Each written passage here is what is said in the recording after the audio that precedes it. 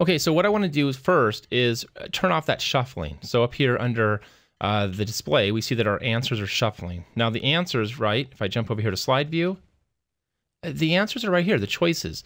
And what's happening is these are shuffling around, right? They're just shuffling between the different three different places. But my background, my choice background holder is persistent, right? So the video conference graphic isn't really attached to the choice. So what happens is the video conference may end up here over to the Skype graphic and so on. So I actually want to turn off the shuffling in this example. We do that by staying in form view and then just changing answers to none to turn that off. Now the next thing I want to do is actually bring the feedback choices or get the feedback choice options that we have down here for each of these choices. And we did add some custom feedback, right, for why each one was correct or incorrect. Well, now we want to take it a step farther and actually get these choices up here for each of the actual choices. And we do that by changing feedback from question to answer. And check that out, right? So our feedback disappeared down here, but we now have the more options, the more button here to give us the options for branching. So let's select this first one, right, for video conference. And now we can actually branch the video conference choice to the video conference feedback slide. Select the drop-down menu, and we come right here and select video conference. And go ahead and click OK.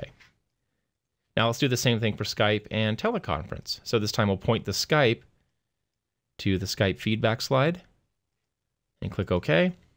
And then for more.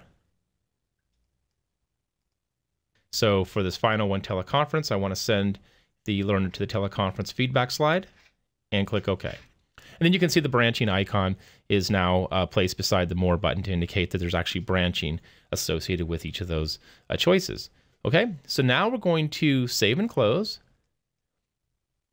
And the next thing we want to do is actually come into each of the feedback slides and set those up so that when the learner clicks the next button, they actually jump to the new question slide and they don't just cycle through the subsequent feedback slides in that same question group.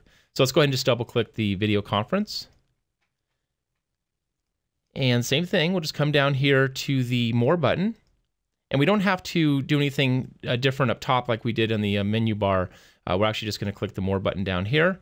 And let's go ahead and just branch this to the new question. Let me move this up to make sure you can see it. So here's the new question group. And click OK. And save and close.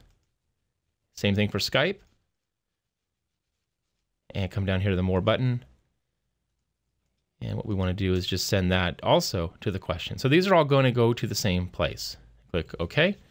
Now, what I also could do is actually just jump to the next question. So here's a little shortcut, a little production tip here. I could close out of here like I did before, right? Save and close, and then double click the next slide to open it. Well, if I'm in a big hurry, and I usually am, I just click the A button up here and choose Edit Next Question. And that takes me right here to teleconference. You can even see that it highlights it here in the background. So just a little shortcut for getting from one slide to the next. And we'll go ahead and change teleconference here also to go to question 2. Click OK. And let's save and close. So at this point, we should be looking pretty good. Let's go ahead and preview our file and see how it looks. So go ahead and put preview. So here's our question. Make one choice, and we can see that each of these choices now is actually static. It's actually on the correct graphic. So let's go ahead and just start top to bottom, video conference, submit. We should see the video conference slide indicates that it's incorrect. Correct choice is Skype, and of course, the teleconference option is now de-emphasized or faded out. Now, when I click next, I should see that we're actually on question 2 and not the Skype feedback slide.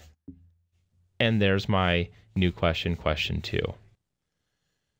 At this point, the last step really is just to clean up our player, right? We want to maybe customize the colors up here, customize the title, and maybe, depending on what you want, remove the hover state, right? Maybe just make the hover graphic, hover color right here white so it actually blends in with the background graphics. So let's go ahead and just do that in our next movie.